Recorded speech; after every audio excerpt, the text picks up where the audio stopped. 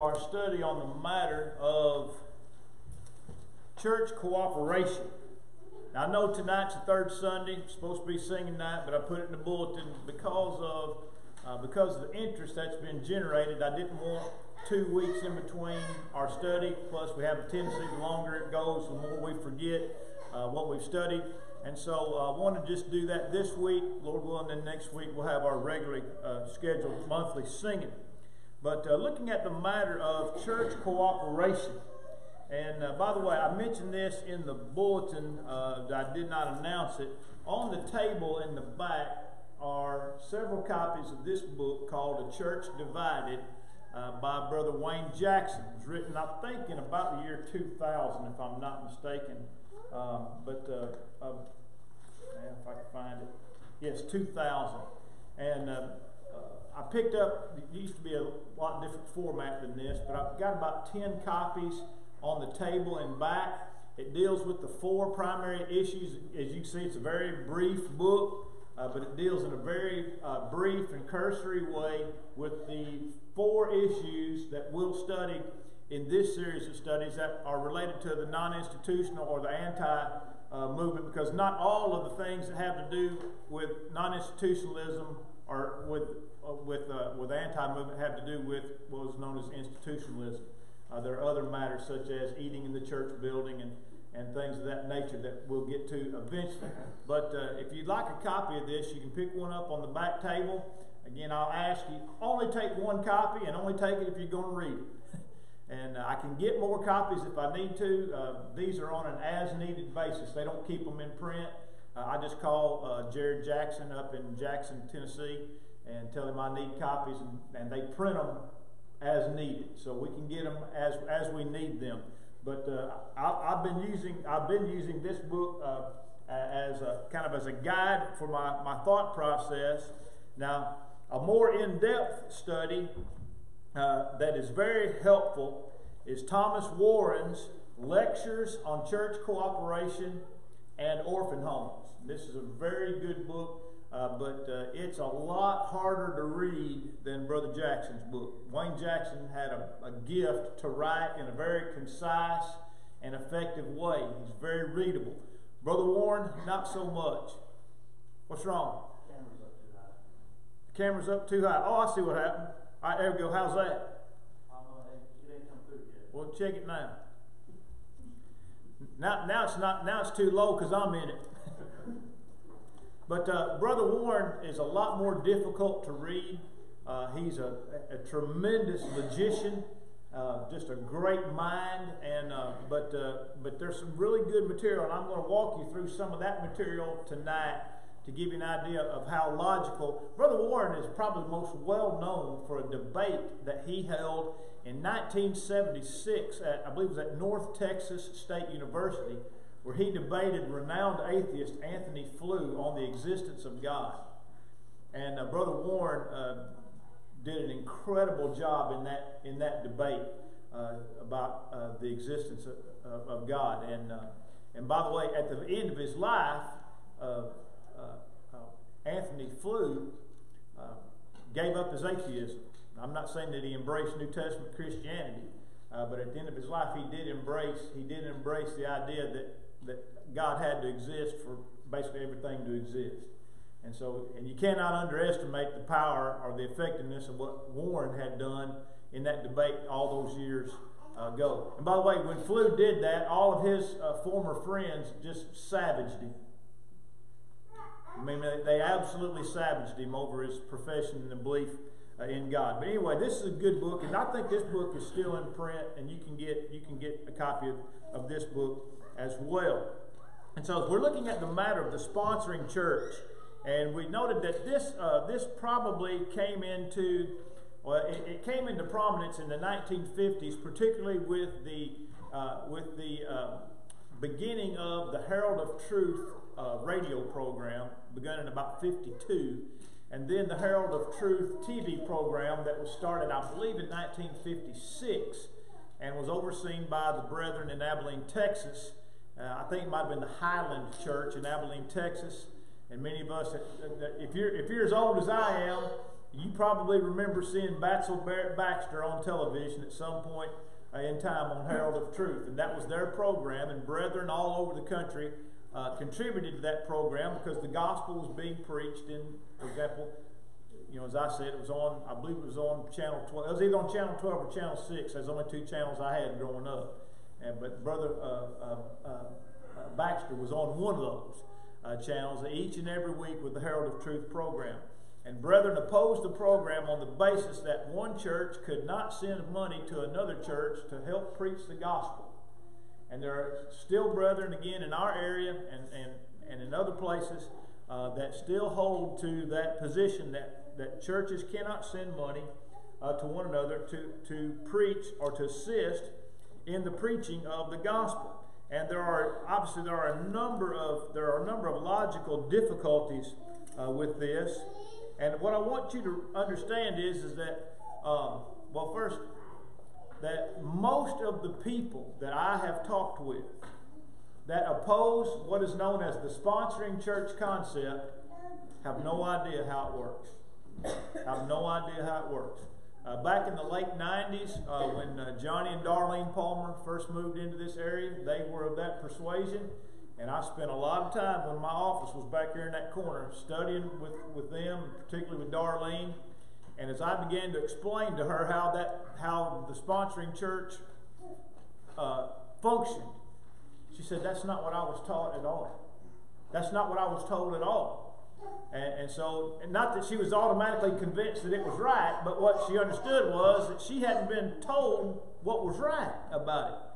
Now, if you saw the bulletin this morning, you saw that I've been in a conversation with another brother in a state a long way from here who contacted me, and then eventually called me when I was going to St. Louis last week, and we talked for about an hour about some of these matters, and the same thing happened. He told me, when I explained to him how the sponsoring church system worked, he said, "If it is as you say," and he wasn't being accusative, he's a really, really jovial, amiable guy, and he said, "If it is as you say, then you wouldn't receive all the pushback that you did." And I said, "Well, I can assure you, being a member of what is known as mainstream churches for over 40 years, worshiping with churches that have been sponsoring churches and supporting churches, I can tell you that the way I've described it is exactly the way that it is.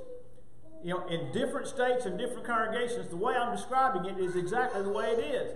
And he said that he understood, but he had not been properly informed. And at other times, he had indicated that he had made inquiry of brethren who couldn't defend the sponsoring church concept. And so it's just kind of we'll just agree to disagree. But there was no real study. And so he was appreciative that somebody actually wanted to sit down and talk to him and explain the situation. And so there's still a lot of interest. There's still a lot of interest in this. But in Brother Warren's book, in his lecture on the matter of church cooperation, he says, in essence, it is right for a church to send money to another church for the preaching of the gospel. Now, he said it in a lot more words than that, as Brother Warren was prone to do. But he quoted some brethren from the non-institutional movement who opposed church cooperation in preaching the gospel. And he says, and he quotes one of them here. He says, this is the non-institutional brother. "Evangelizing the world is another kind of church work. This work has been assigned by the Lord to all the churches, and therefore they are all equally related to this obligation and responsibility. The Bible does not contain one verse of Scripture authorizing a church to send a donation to another church for this kind of work, the work of evangelism."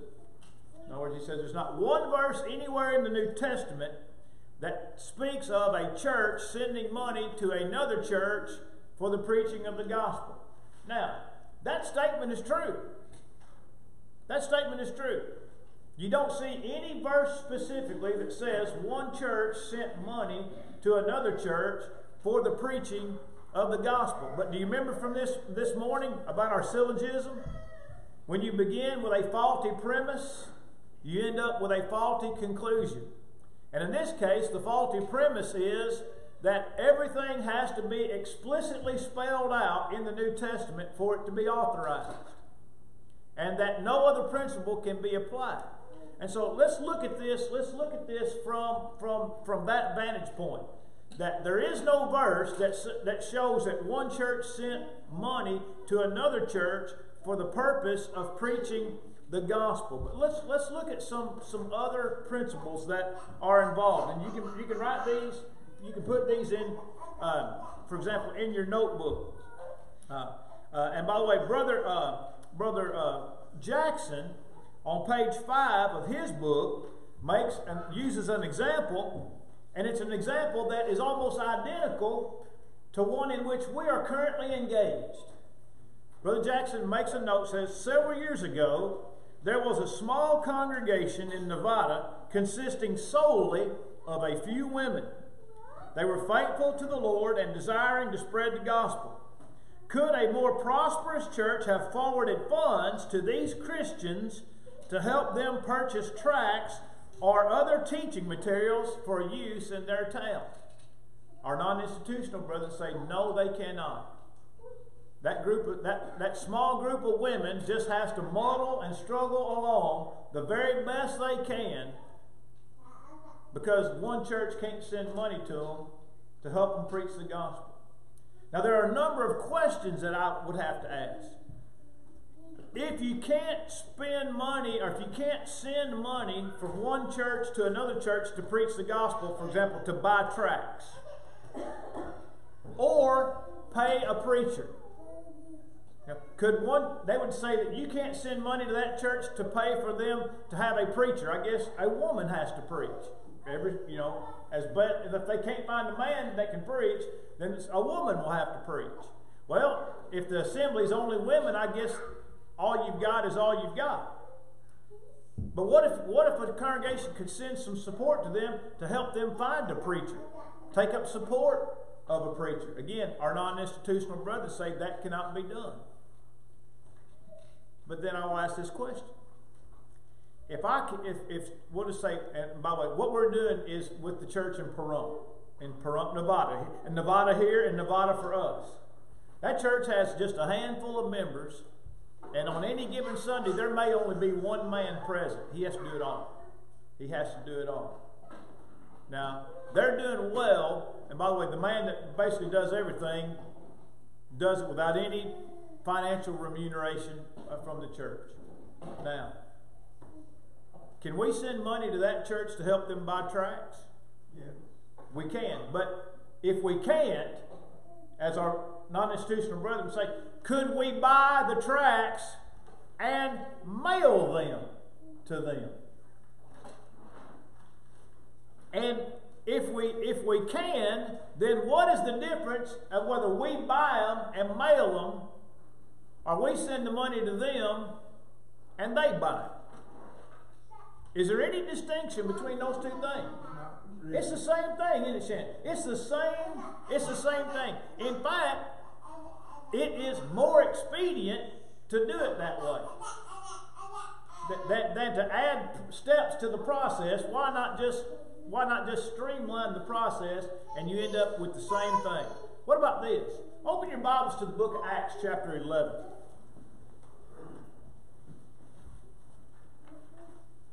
Acts chapter 11.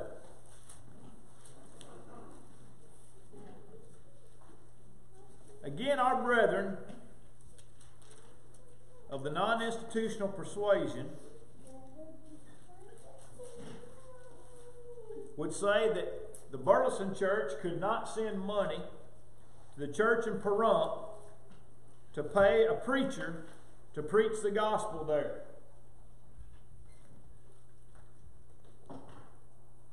In Acts chapter 11, beginning in verse 21. And the hand of the Lord was with them, and a great number believed and turned to the Lord.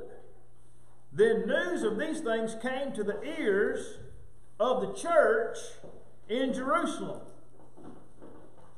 And they sent out Barnabas to go as far as Antioch. Now the church at Jerusalem, what did they send? They sent a man to go to Antioch to preach, which means they supported him, and at least in some way, would have accepted at least some form of support to get him to Antioch to help him preach the gospel there. Does that make sense? So you can take money and send a man to Antioch, but you can't take money and send it to Antioch for them to get a man. Now that's the position that is taken. How is it that a church can take their own funds and send a man from point A to point B to preach the gospel, but can't send money from point A to point B for them to get somebody to preach the gospel? What is the end result the same? Is the purpose the same? Is the money being used for exactly the same thing? To preach the gospel? It is. And so you see the difficulties involved. You see the difficulties involved when you say that a church can't do a certain thing, and they do basically the identical same thing. They do it in a different way. But that's fine. But again, for some reason, it always comes back to the money. It always comes back to the money. But the church at Jerusalem sent Barnabas. By the way, then Barnabas went and found Saul.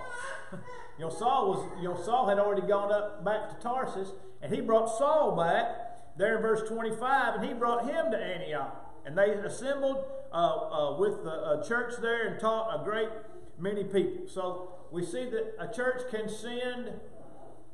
We believe that a church could send Bible literature to another church. A church could send a preacher to another church, but the church can't send that same money to another church for the exact same purpose. Do you see the difficulty involved in that kind of thinking? Now, I want to show you something and I'm going to come back to Brother Jackson's book in just a moment. But I want to show you something here with regard to the sponsoring church concept and the difficulty. Now, by the way, this is not an example or an illustration that's fictional. This actually happened. Okay, this actually happened. Brother Warren says, 2 congregations in the same town. Each had its own television program, and one of the preachers loaned the other preacher some chalk. I guess he might have had some kind of blackboard or for his TV program. One preacher A, loaned preacher B some chalk to help him out with his program. The second preacher opposes church cooperation in matters of evangelism. And during a debate in which preacher B was involved, it was pointed out to him that if preacher A can use chalk bought by church A and be given to church B and preacher B, the same money that can be used to buy chalk is the same money that can be used to buy Bible class literature and help them preach the gospel. Is that right? What's the difference in a man receiving a piece of chalk bought by another church and receiving money to buy his own chalk from another church? There is none, is there?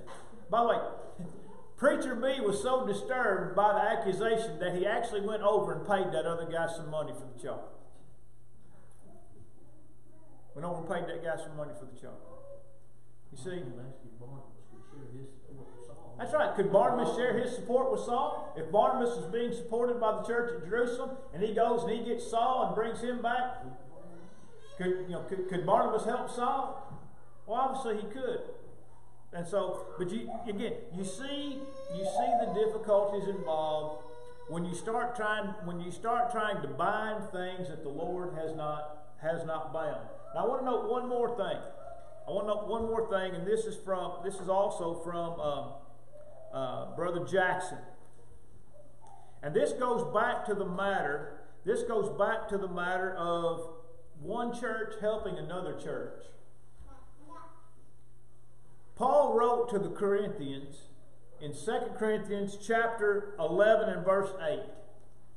He said, I robbed other churches, taking wages from them. Right. Open your Bible to that passage. I robbed other churches, taking wages from them. All right? 2 Corinthians 11 and verse 8.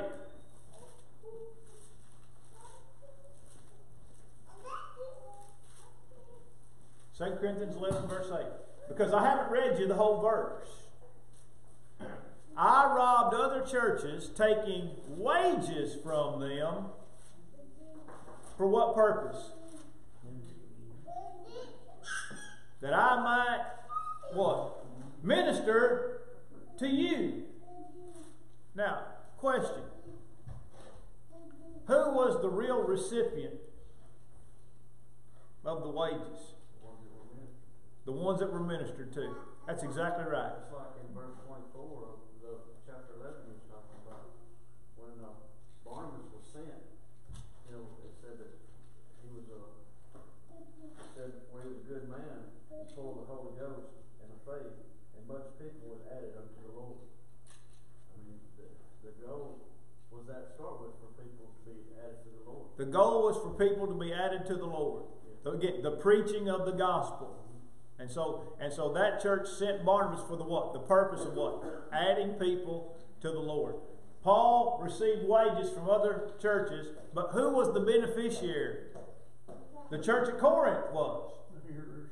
Yeah, the hearers at Corinth. And by the way, not just non-Christians, not just the preaching of the gospel to non-Christians, because Paul said that I might minister to you. That I might minister to you. Talking about the church. And so again, what principle would be violated if rather than sending Paul or helping Paul, that they helped the church at Corinth and they had a preacher? You see, there's as one old preacher said, that's a difference without a distinction. And so the two things are the same. And the sponsoring church concept, again, is an expedient. It is an expedient. It is the most efficient way to accomplish a thing. Now, sir? For a lack or a need. That's right. For a lack or a need. Now, one thing that Brother Warren mentioned with regard to church cooperation. I'll have to carry this with me so I can and that may not show up, but I want it just in case. Now, Brother Warren says, here's church A. Alright? And here's church B. He says, now here is radio station. And the radio station has a set time from 9 to 9:30 every day, Sunday to Saturday. Now,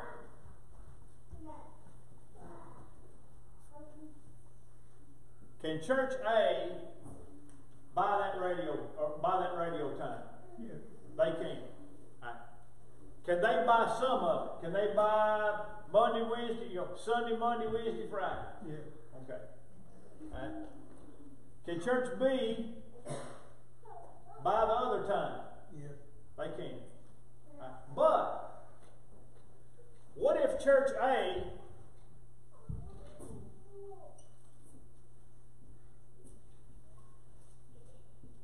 signs a contract and and purchases all the time. Does that mean that Church B can't preach on the radio now? I wouldn't think it. Can Church B assist Church A in preaching the gospel from 9 to 9:30? Now, who has oversight? Who has oversight of the time? Church A has oversight of the time. Correct? Yep. Can Church B help it? Yep. Again, our other brothers say no. They cannot help it. They cannot help it. Right? But if you cannot help them, what if preacher A gets sick? Can preacher B fill in for him? Can the elders can the elders here's preacher A, he's sick. Can the elders at Church A call the other preacher and say, look, Tom's sick. He can't preach the rest of this week. Can you come and preach for us on this radio program this week? Can he do that? He can. And our non-institutional brethren would affirm that he can. Who's paying preacher B? Hey. No, they're not. Well, I mean, the church does. Who's paying preacher B? Church B is paying preacher B. Is that right? But preacher B is helping Church A preach the gospel. Do you see where I'm going with this? In other words, the second church can provide a man to help preach the gospel on the radio program, but they can't help that church by the time. It doesn't make sense. That's why I'm illustrating this for you, to show the difficulties that are involved. That are involved when you start binding what God has not bound. And what you end up finding is that you can do, that they will affirm that you can do essentially the exact same thing. As long as you do it their way, you'll be all right. But if you do it another way, you're wrong. You're wrong. All right, so this shows that Church B can cooperate with Church A in any number of ways in preaching the gospel on the radio. They can allow their preacher. They can allow their preacher to be on the program, or they can help Church A pay the expense to preach the gospel in that town, or they can do both. But who has control over the program? Church A has it. The church that signed the contract has control over the program. They control who preaches, and they control what is preached. In other words, if somebody got on, let's just say for some reason preacher B got on and he preached error. Well, then Church A, what? They'll have to correct it. They'll have to correct it. But they have oversight of that work. At one time, neither church had oversight, and both could participate equally. But now Church A has oversight over this. But again, according to our brother, Church B is out. At least so far as this time slot is concerned. See, that won't work. It won't work. And so that's just one of the examples. That's just one of the examples that Brother Warren gave. And by the way, that was another example of something that had actually happened. Well, let me ask you something. It's always been all these non-institutional people. Do they use songbooks? They do. Where do they get their authority for it? Explain that. Well, I mean, the early church, some of the Jewish churches had songbooks, but a songbook isn't expedient. Yeah, I know that. I understand that. But what I was getting at, where do they get their authority to use them? Well, I don't know. You'll have to ask somebody besides me. All right. I was just curious about that. Now, let me give you one more example here. Again, this actually happened with the church where Brother Warren was preaching. There was a congregation that was meeting in a rented space in New Jersey. in the upper room of a business location. Kind of like in town, there's some of the places in our town have rooms that can be rented for whatever reason. They were meeting in a rented space over the top of a business. They contacted the church. They had some connection to the church where Brother Warren was preaching. They contacted the elders there, said they had an opportunity to buy a building. There was another religious group in town that was having to vacate their building. They were either moving to another location or whatever. And the building came up for sale. Now, can the church where Brother Warren preached send money to help that church buy that building? Again, our non-institutional brethren say no. They say no. Because one church can't send money to another church to assist in the preaching of the gospel. But now, suppose for just a moment, let's just use this as a real life example. Let's say there was a congregation in Hackleburg that was meeting in the back of Ray's Pharmacy. All right? They don't have their own building. They're meeting in the back of Ray's Pharmacy. Now, according to our brethren, the Burleson Church could not send money to the Hackleburg Church to help them buy a building of their own. Right? But if the brethren at Hackleburg had their own building and it got blown away by a tornado, you could send money to help them as a benevolent matter to help them rebuild the building that you couldn't help them build the first time. If the church was leveled and they either didn't have sufficient insurance or didn't have any insurance, whatever it was, you couldn't help them build the building the first time as a matter of evangelism, but you could help them rebuild it the second time as a matter of benevolence, helping needy saints. Now, what's the difference in helping them build it the first time and helping them build it the second time? They were in need both times. They were in need both times. But what's the point of having a building? It's to preach the gospel, right? Yeah. It's to assist the church in having a place to meet, to preach and promote the gospel of Jesus Christ. Now, there are some other inconsistencies that we'll talk about as we make our way through some of these other issues. But does anybody have any questions about the sponsoring church concept? Usually Philip's here. I haven't been able to look. I don't know if any questions have come in. So if you're watching and you sent a question in, I apologize I didn't see it, but I promise you when I get in tonight, I'll check and look and make sure that we answer any questions. By the way, you can send questions 24/7 and we'll get them. But does anybody have any questions about the sponsoring church concept, how it operates, how it functions, and the fact that there's authority for the sponsoring church concept? Kyle. I don't have a question, but this is what's been on my mind since we've been talking about this, and I believe it's in Philippians, and if I'm wrong, you'll know what I'm talking about. When Paul says that people had been preaching the gospel because of his bondage. Some were preaching it out of love, and some were preaching it out of to add affliction to his chains. Right. And he said, nevertheless, the gospel's been preached. I will rejoice because Christ is preached.